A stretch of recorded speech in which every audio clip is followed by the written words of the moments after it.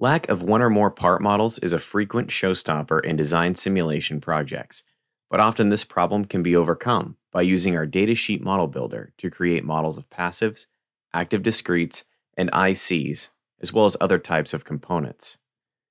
These generated models not only have the desired performance characteristics, they also encapsulate stress monitoring based on the datasheet's absolute maximum ratings tables. Let's go ahead and start creating a datasheet-based model. We have a test fixture circuit that needs an op-amp, and we would like to characterize the on-semiconductor op-amp on the right. To begin the process, I will open the Datasheet Model Builder. Notice the list of devices that's supported. The Datasheet Model Builder supports many different part types, including several passives, transistors, linear regulators, just to name a few, and of course, op-amps. To start creating our op-amp model, we will click the 5-pin op-amp. For this new model, we will start by filling out the part number.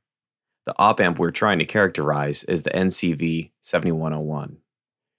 We can also add some comments here describing where we got the information for this part. We can just copy and paste from the datasheet directly into the Datasheet Model Builder information like the publication number and date.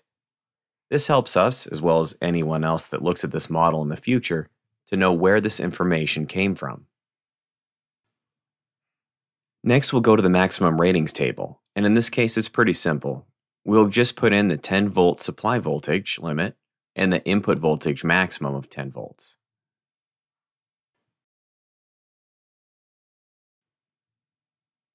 Then we'll scroll down and get the other characteristics, such as the large signal gain, and we'll put in the values.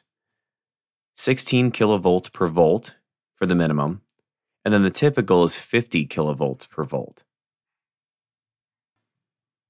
Scrolling down further, we can find the gain bandwidth, and we see that the datasheet specifies 0.5 megahertz as the minimum, 1 megahertz typical, 3 megahertz for the maximum. Our default is 1 meg, so we don't have to change that. Now we've entered one AC characteristic and one DC characteristic. Let's jump ahead in the process. We have found the rest of the pertinent data on the datasheet. For instance, we have found the slew rate specified between 0.7 meg and 3 meg volts per second. We have a phase margin of 60 degrees. And if we look at the short circuit current and delta V supply, two parameters which are related, the datasheet showed plus and minus 5 volts, a 10-volt differential for the delta V supply, and 50 to 140 milliamps for the short circuit current. With all of this information now specified in the builder, we can go ahead and save the model.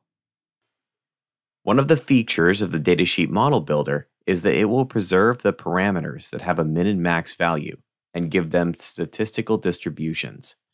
We can choose whether it's normal or uniform, and those will be used in the future for Monte Carlo and other statistical analysis methods. So now that we've saved the component, it's going to show up in our My Components list. We can find that part and place it in the schematic, and then we can begin doing our testing on that part.